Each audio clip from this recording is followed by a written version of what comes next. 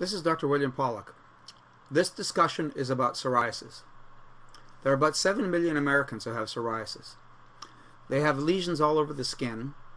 They complain of burning, itching, soreness, and can have significant social embarrassment.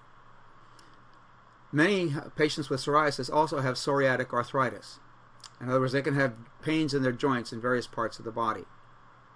Current treatments for psoriasis include creams, drugs, light therapy, and more recently, immunotherapy. Unfortunately, immunotherapy is only about 33% effective and can damage the immune system.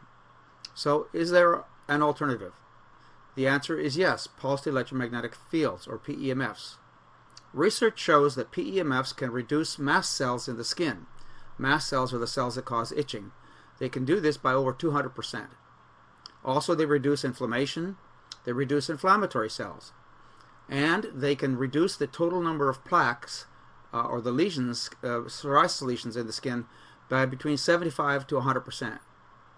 Also, they are synergistic with light therapies and even natural sunlight. So what kind of a PEMF system should somebody consider? Generally speaking, high-intensity systems will do the job better faster, but low intensity and medium intensity can also work. They will just take longer. So if you want more information, contact drpawluk.com.